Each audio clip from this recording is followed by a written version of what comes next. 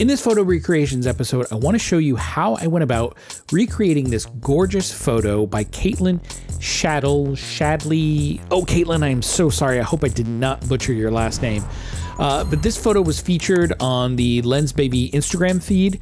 Now, I'm going to be doing this using BorisFX optics inside of Photoshop. So this isn't a sponsored video by BorisFX. This is an actual product that I'm using more and more in my photography post-production workflow.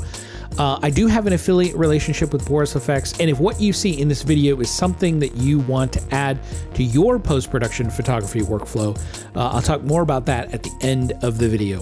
So if you're not familiar with Lensbaby, they make some really great lenses and accessories that can help you make some really great lens effects in camera, which basically means that the image that you see is what was captured when the photo was taken and there's no post work done on the photo.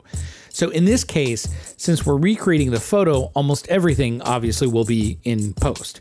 So I started with finding an image that's similar to the photo that Caitlin took, and it just so happens that over the holidays, I took a picture that's pretty close. And I opened up the RAW file in the Camera Raw plugin and made some contrast and noise reduction adjustments.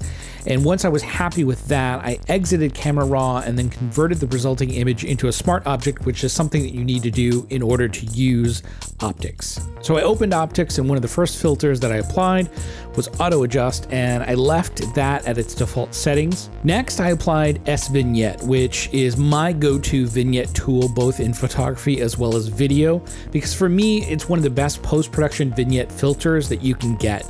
And for this, I started with a great preset that I thought got me in the ballpark of the color space that I wanted to be in.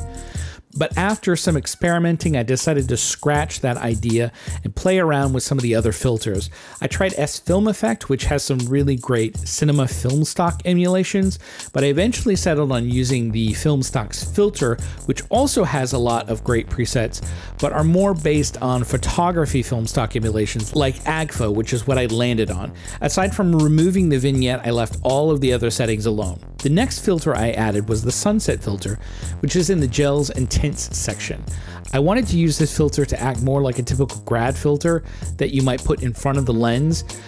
So I added a gradient mask to limit the color to the top portion of the image. And after adding the sunset filter, I felt that the underlying film stock emulation was a little overpowering.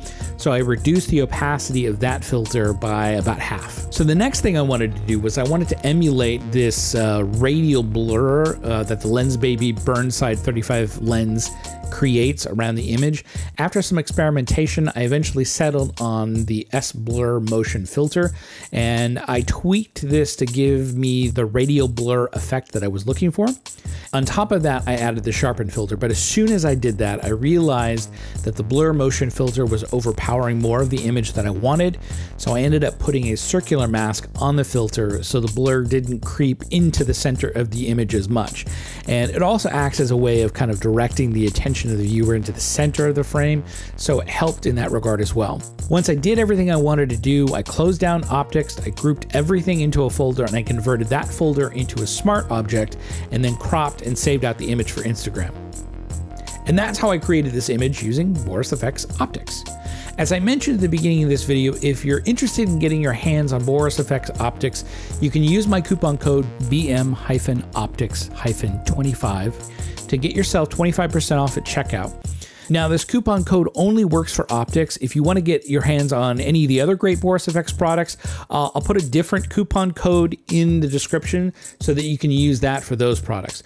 But just so you know, you can only use one coupon code at a time. So I'd love to hear from you guys. Let me know in the comments below if you have any suggestions of photos that you'd love for me to recreate. But even more than that, I would love to see the work that you guys are doing. And if you're using a product like BorisFX optics in your photography post-production workflow, I would very much like to see what kind of work that you're doing with it. You can reach out to me on social media and follow me while you're at it. So that's it for this video. If you got value out of it, I would very much love and appreciate a thumbs up. Subscribe to the channel if you have not already, and I will see you guys in the next video. Bye for now.